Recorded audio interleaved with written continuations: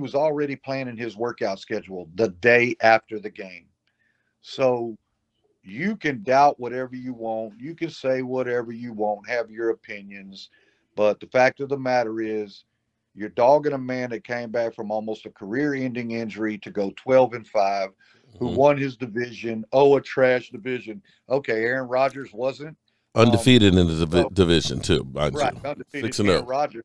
You go look at Aaron Rodgers' division, the bottom of the barrel, two teams at the bottom. Beat We him. had a better record with our bottom team. You Hmm. go all the way up the ladder to the second place team. Every team that was directly across from his team in his league, we had a better record than, and that's just a fact. And you know, okay, well, they don't play anybody. Well, okay, let's talk about that. If you don't play anybody, you should be able to stay healthier. So it's an advantage. Whatever, Hmm. why don't you go talk to real coaches? Real coaches will tell you if you're not there, you don't know the reads, you don't know the routes, you don't know the discipline, you don't know the game plan, you don't have an understanding as to what's been worked on. You don't know about anything else that's going on. You really, everything you say is simply conjecture or just an opinion. It's not fact, and excuses are only excuses when they're not based in fact. There you go. Doozle, shout out to you on the super chat. Mississippi State alumni Cougars love Dak. So shout Hail out to you. State, brother. There you go. Man. Well, Phil, I don't want to take too much of your time, man. This has been great. I know we'll be talking to you at some point about things that are going on. But one last thing here. So, is Dak already working out? Or is he taking a week or two? And Obviously, I'm pretty sure he's going to take a week or two just to let his body, rest and let his mind rest, mhm. and just get past all the psychological stuff. He really doesn't pay attention to all the social media crap, and I do my best to try to stay off of it, and I, just so I was that. told that you leave the social media at the door. You don't bring that into the house. Is what Oh, I I don't heard. bring it in the house, but No, I mean at Dak's house. That if you oh no, don't bring up oh social. no, no, sir. No, sir. You don't even bring your phone in that house unless, Okay. unless you're taking pictures or you got business. He actually has a sign that says, cell phones stay here in his foyer. I Now can't blame him on that that's one. not necessarily for family, but it it is what it is. And I really want to send a little challenge out before we end Oh, this. I like a challenge. I like a And challenge. I would like to challenge all of them: the Emmanuel Achos, the Skip Baylesses, the Cowherds, the Keyshawn Johnsons, all Mm-mm. these guys who jumped Shannon Sharps, who jumped on Dak's character after that interview. Oh, yeah. And I would like them to post their humanitarian uh, resume, their character resumes Mm-hmm. up against Dak.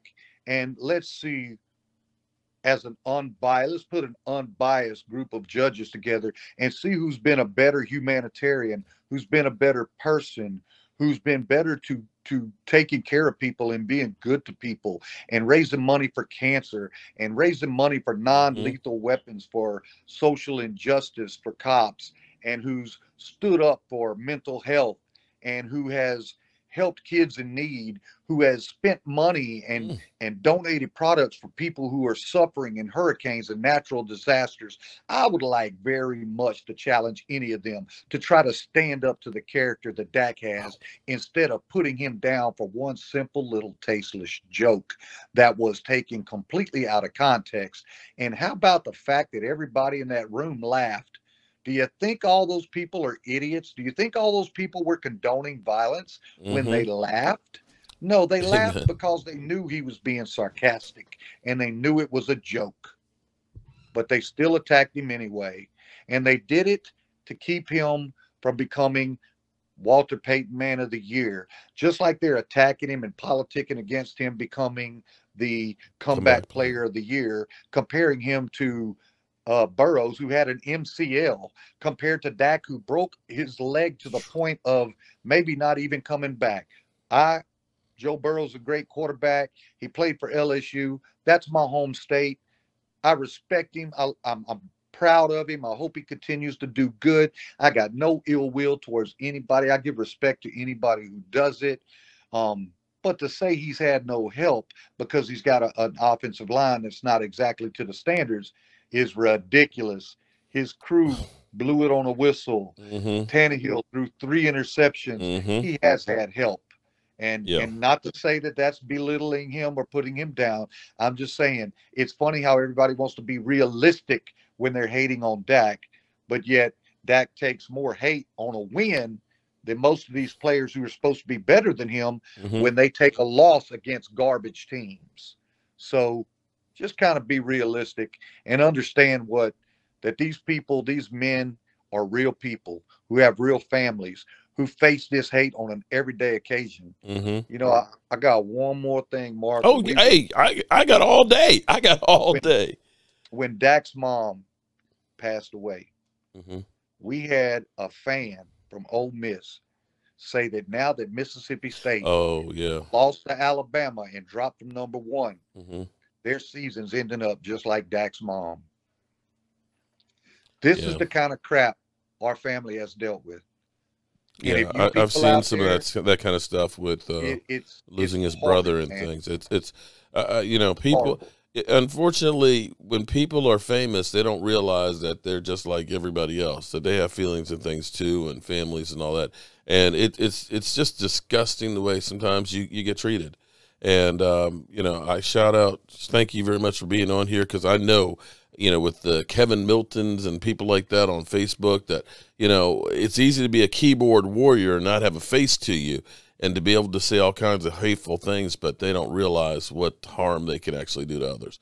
You know, I commend Dak for being brave and talking about mental illness, because the amount of people that he helped just by coming out and doing that made others say, oh, look at this guy. He's the quarterback of the Dallas Cowboys, and he's having some same feelings and problems that I have. So maybe I'm not so, you know, off after all. And it's a shame that, like you're talking about, the Shannon Sharps and stuff, that they want to kill him about some bullshit-ass comment that was a joke. You know, but again, it's all about the money. So, you know, my heart goes out to you.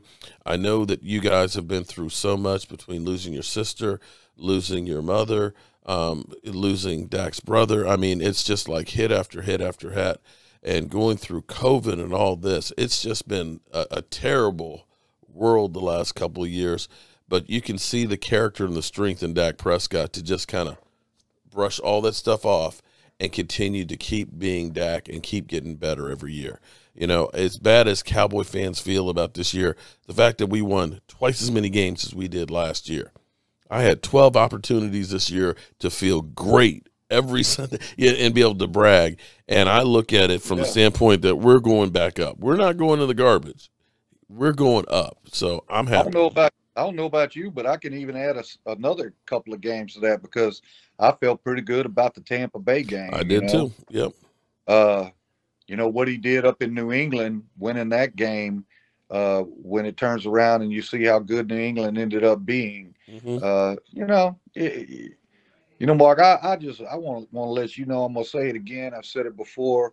Uh, you're not one of these narrative people. You're an honest guy, and your show probably has more integrity than any of these Wow. national TV shows. And your format continues to get better as you grow and you put into your thing with real passion. And I highly, highly recommend your show and support your show and you as a man, you know. Well, thank you So very much. props to you, brother, and it was good talking to Yeah. you. Yeah, I got to get back to it, man. I got Yeah. to get ready. One last, someone person said, see if you can get Dak for an interview. Come on, man. Dak's a busy man. Look, I'm his uncle, and You can't even get time to talk to him on the phone. look, I'm telling you, we text on a daily, I wouldn't even say daily basis. When I text, he answers, but you know, I got autographed. I got shirts that got to get autographed. I've had for 4 years, man. Mm. I don't ask him for autographs and I don't ask him to do things. He's so busy, man. And it's not that I don't want to. It's not that I wouldn't do it. And like I tell people who go, man, I'd give anything to really, just meet Dak. I respect him so much and I appreciate him so much. And I said, hey man, you know what? You know me. And that just means that you have a better opportunity, but I'm not gonna make that happen. I'm not No, gonna man, no, I'm believe not me. gonna do it. Look, I no, can't we're I happy to just talk to you, Phil. We're happy to talk to you, buddy. huh? I said I'm happy to talk to you. Oh, hey man, me too. Same here. It's good to talk to you. I call you sometimes during those game days just to tell you how much fun it is and Hmm. how much I respect what you do on that thing. So hey man, don't listen to the haters and you know, keep doing what you do, brother. You're getting better at it every day and you're already better than most. So Oh man. props